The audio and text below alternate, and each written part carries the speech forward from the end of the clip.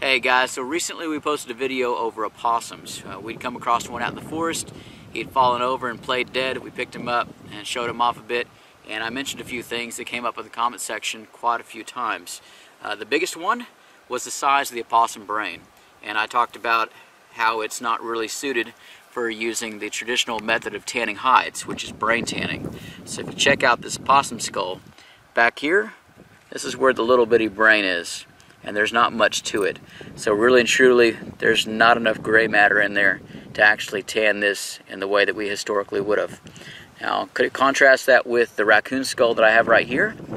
This creature would have been approximately the same size as our full-grown possum here, but check out the difference in brain size. So this whole thing is going to be full of gray matter, full of brains. Raccoons are well suited to be able to have their hides tanned, preserved, using the brain tanning method.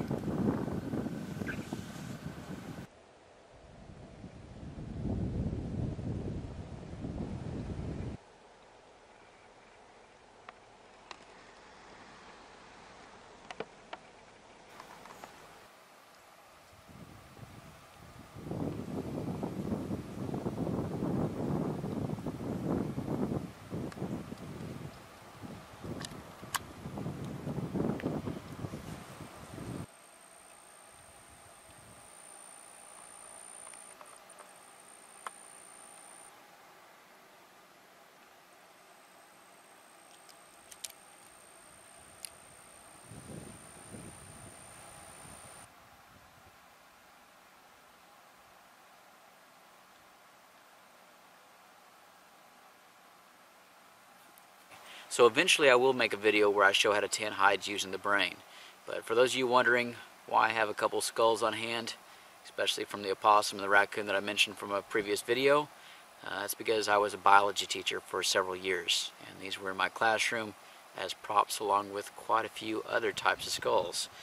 I kind of grew up as a kid out here on the property and in several other areas collecting skulls and wanted to grow up to dig up dinosaurs, paleontologist. So a little bit of background for me.